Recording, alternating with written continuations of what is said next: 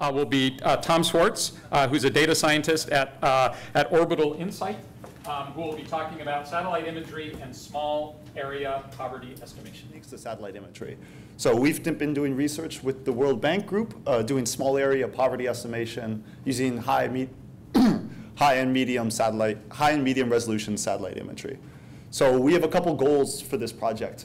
Basically what we're trying to do is we're trying to estimate poverty rates in Mexico. So we have census ground truth from the Mexican government, and we use satellite imagery to estimate the to create a model that will directly create poverty estimates. Within that research, we're doing a little bit of experimenting. So we're trying to see how medium resolution and high resolution creates different estimates and how the performance varies between those two. Furthermore, we're also looking at how estimates are better or worse in urban and rural areas. Lastly, we're doing land use estimation and land use mapping, similar to the stuff Gordon was just talking about, and we're going to use those as additional predictors on top of the direct poverty estimates. The goal is to create a map like this. So this is one of the preliminary final outputs that we've created. These are all the municipalities in Mexico, so approximately 2,500 municipalities. And what this is this is the estimated poverty rates for the urban portions of each of these municipalities. So these are all the municipalities. These comprise both urban and rural areas. This is the percentage of the population that we estimate to be poor in the urban portions of those municipalities. So in this map, areas that are dark, such as the black regions, are areas that are relatively poor, and areas that are bright are areas that are relatively well off. So this is the goal of this project, to create this kind of map. What we have satellite imagery from high resolution satellite imagery, so that's pixels that are approximately 30 to 50 centimeters in ground distance. And we have medium resolution imagery. That's 3 to 5 meters in ground distance. So those show different things. High resolution imagery, you can see things such as cars. You can see quite a lot of more detail in the image, but the images tend to be smaller, so the context is less great. This is a high resolution image of Mexico City. The goal here is to predict for this image what percentage of the population falls into 3 different buckets. We use, from the Mexican government, there's 2 official poverty lines that we're looking at. There's a severe poverty line. That's what we're calling the severe poverty bin. So that's below the minimum well-being poverty line. There's a moderate poverty bin, which is above that and below the well-being poverty line. And then there's those who are classified as not poor. So the goal is to take this image and then predict for this image what percentage of the population that falls within this image are in each of the bins. What we do is we train a convolutional neural network. So that's the kind of architectures in computer vision that have achieved state-of-the-art results in most computer vision tasks, to go directly from this image to predict this poverty distribution. Obviously, this is something that people have wanted to do for a long time, and people have talked about a number of different ways that people have been historically doing this. So nighttime lights, I think you actually probably showed this exact image. That's obviously very useful and presents a lot of good data. However, there's clearly a number of problems that people have discussed with this strategy. There's also something you could do is you could create intermediate features. So in other work that we've done with the World Bank Group, we've created intermediate features, such as we've counted cars.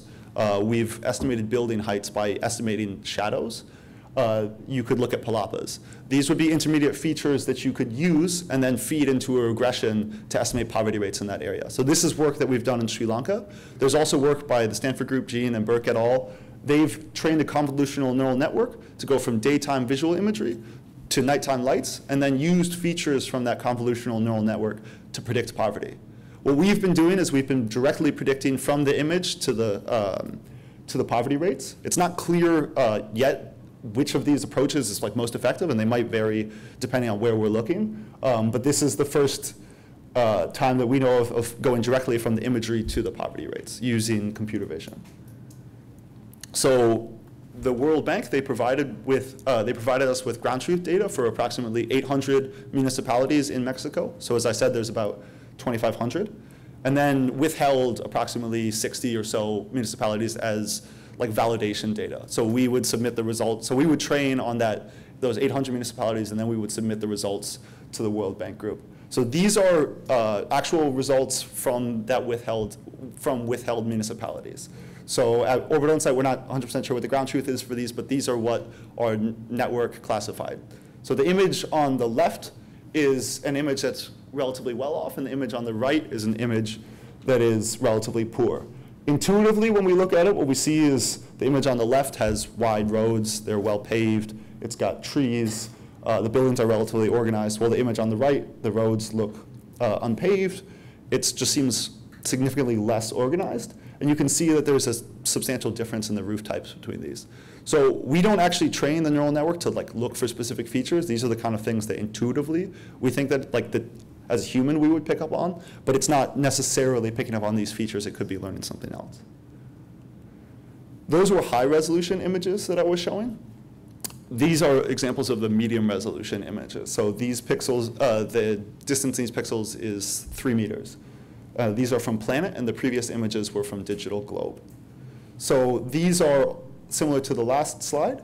The image on the left is a relatively well-off area, while an image on the right is relatively poor. Again, we see that the image on the left has a good amount of development, and there's like a clear grid structure, while the image on the right is like a less urbanized area. So all of the images I've shown so far have been for urban areas.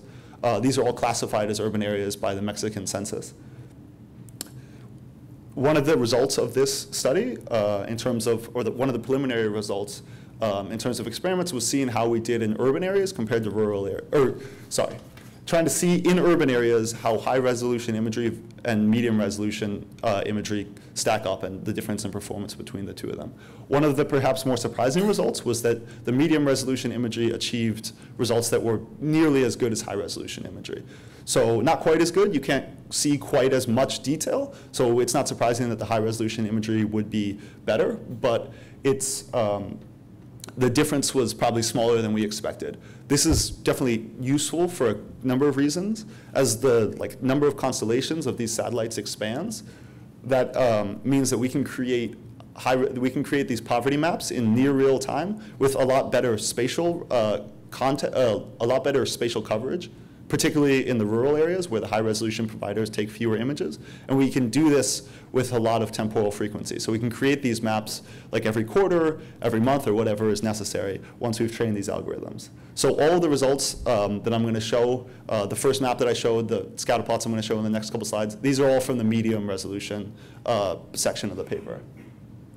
So these are the results on the withheld municipalities. So this is the urban estimates for the withheld municipalities. So you have on the left scatter plot is the predicted value of the first bin, so that's severe poverty, and the image on the right is the sum of the first 2 bins. So everybody who's poor, whether they're moderate or severely poor. The x-axis is the true value, and the y-axis is the predicted value. And then there's also the r-squared in the top right corners. Again, this is for the urban portions of the municipalities. So we see here that it explains about 40 to 50% of the variation. So for those who aren't familiar, r-squared can be interpreted as the percent of the variation in the ground truth that is explained by the model. So it does a reasonably good job in urban areas. Definitely, for policy purposes, you'd probably want it to be better. But as a first start, it's pretty good.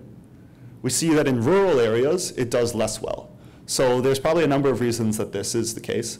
I think in general, the task for rural regions is more difficult. If you think about what we're looking at when we look at the satellite images, in urban areas, by definition, the images of those areas are associated with human development, buildings, urbanization. Well, in rural areas, there's large amounts of areas that aren't really associated with human activity. So it's going to be a harder task to associate the ground truth for that whole municipality with the specific parts of that rural portions of that municipality. Where in the urban areas, you'd expect there to be a little bit more obvious the connection between the two of them. So we do think it's a harder task, and we see here that the scatter plots definitely look less good. We see that it predicts quite closely to the mean, and the r-squareds are definitely lower across the board. So taking that algorithm, we run, so this is the same map as I was showing earlier, but for the rural portions of the municipalities. So again, areas that are dark, such as the black regions, are areas that are estimated to be very poor, where areas that are brighter are estimated to be better off. So that's what we see when we estimate it for the whole country. So this is from data from 2016, but we could estimate this, especially as these are from the medium resolution imagery providers. As the data becomes more and more available and there's more frequency, we could estimate this quite a bit more frequently as we go forward. As I was saying, there was also a land use aspect to this research. So land use classification is something that we work on quite a bit at Orbital Insight. So the goal for this task is to look at an image and then for every pixel in the image to classify and say, does this pixel belong to a building? Does it belong to a road, grass, that kind of thing. So what we've done here, this is an image of Mexico City, a planet image, so medium resolution. And then we've classified whether or not each pixel belongs to a road or a building. There's also classifications in this model for grass, forest, that kind of thing. I don't show them here. We see in these images on the second and third panel, areas that are dark blue are areas that are classified or are estimated to have a low probability of belonging to that class, where areas that are green are estimated to have a high probability. So we see in general that it picks up the roads pattern and the buildings pattern. We're definitely still working on these algorithms to improve them. But you can see how this works on a small scale, and then we can run it on a national scale. So we can run these land use algorithms using these high resolution using these medium resolution images that are taken quite frequently. We can run it and create a land use map for an entire country.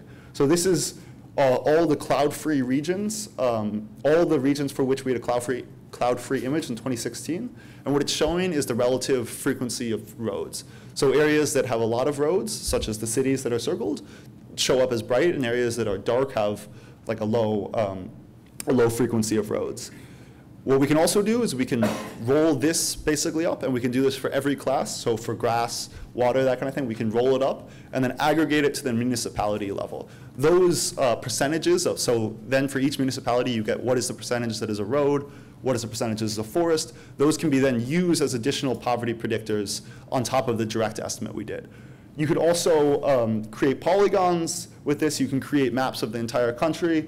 You can look at time. You can look at change over time. So as you create these maps going forward, you can see where development is happening and where things are changing. So this is definitely useful for a number of different applications. The results for incorporating this into the poverty prediction we haven't done yet, but we think that it should help the final estimates of poverty.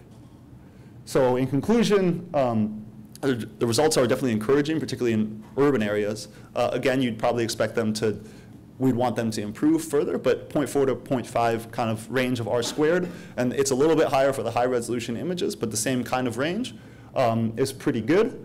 Unfortunately, the rural results are definitely not quite where we'd want them to be yet.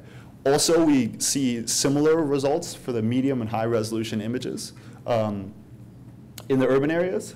And then the national land use estimates are still being incorporated into the final predictions, but we do expect those to have a positive impact on the R squared values. Thank you.